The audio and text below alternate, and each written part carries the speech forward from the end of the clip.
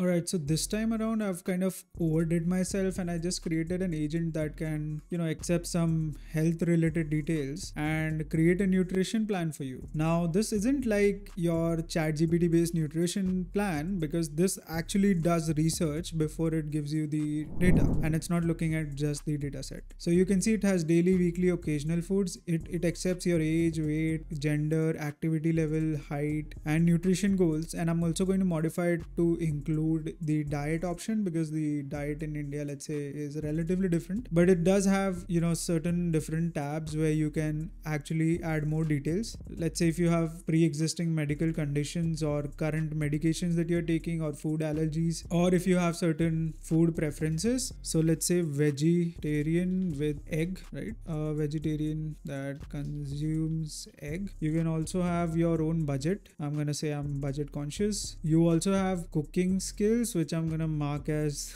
limited, very limited here. And then I'm gonna say if there are any dietary factors. So I'm gonna say vegetarian but consume eggs and milk, right? So once you put in these details, and if you have some sort of medical conditions here, you can also add those here. You click on generate nutrition plan and it will automatically kind of spend some time and create a personalized plan for you. This is an agent that I created in Crew AI, and it is actually doing autonomous research here by looking at various sources on Google to figure out what actually does work for you, as based on the composition or the details that you shared here. So let's quickly go through the code. It has the nutrition agent who is the nutritional specialist, and the goal is to give us the nutrition recommendation based on scientific evidence. And there is the medical nutrition therapist whose goal is to look at medical conditions and provide appropriate dietary modifications. We have the diet planner whose job is to look at, or rather create detailed, practical, enjoyable meal plans tailored to individual needs. And then we have tasks. So we want to do demographic research, medical analysis about the data that user entered, about the data that the user added. And there is the diet plan, which will incorporate kind of all the things that we did fill up in the last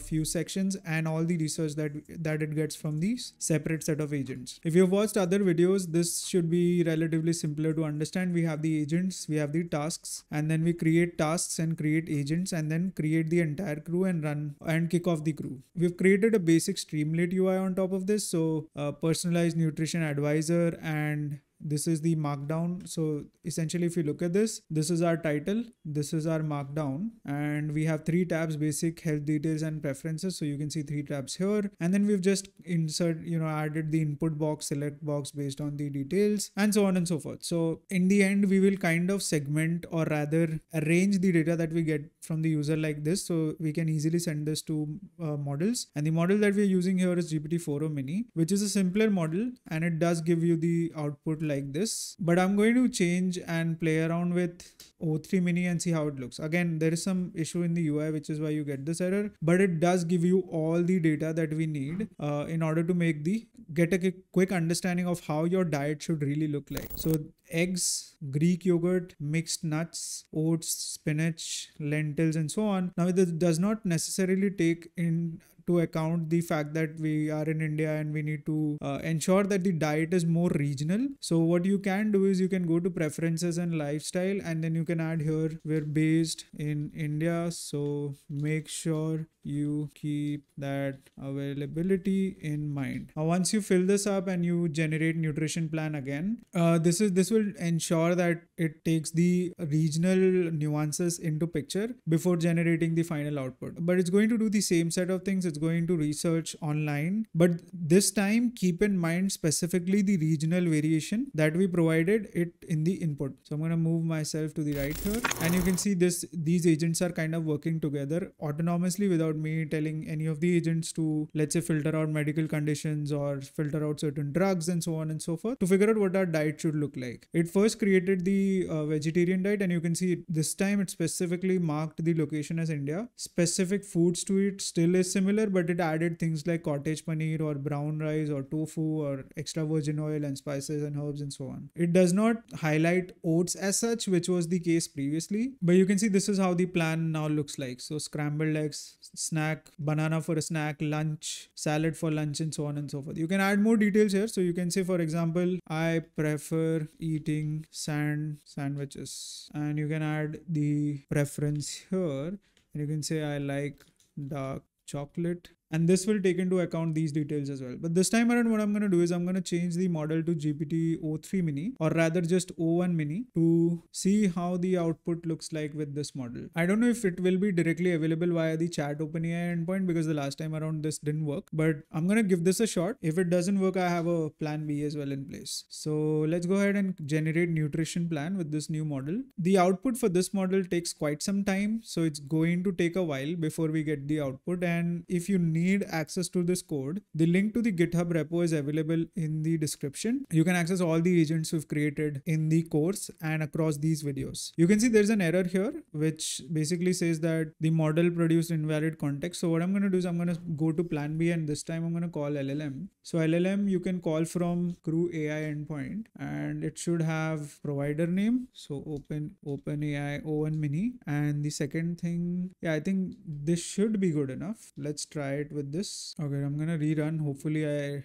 don't lose the details. Yeah, I lost the details. Anyway, so let's quickly add the details again. All right, and in preferences, I'm gonna say I like dark chocolate and prefer eating sandwiches. I am from India, so keep availability of food in mind. So I did add these details, and let's try it now with this LLM. If this fails, which it should not, honestly and hopefully, you can see this is how you would pass the details in here. For O1 and O3 mini models, you can't really pass the temperature, but I think I should have passed the API key. It's not failing right now, so oh yeah, it failed. So let me quickly add API key here. I'm gonna say os.getEnvironment OpenAI API key. You know what, I'm just gonna copy this and I'm going to paste this here. I'm going to remove this. I'm going to say OpenAI O1 mini. I'm going to remove this. I'm going to say OpenAI API key. Everything looks okay. I can't pass the temperature to this model. I'm going to stop the code. I'm going to run this again, and I'm going to see if I can copy these details to this new file here. I'm going to keep the other ones as they are because yeah, I do need to select goal. I'm going to say weight loss and muscle building, and then let's run this. So it appears that it is working with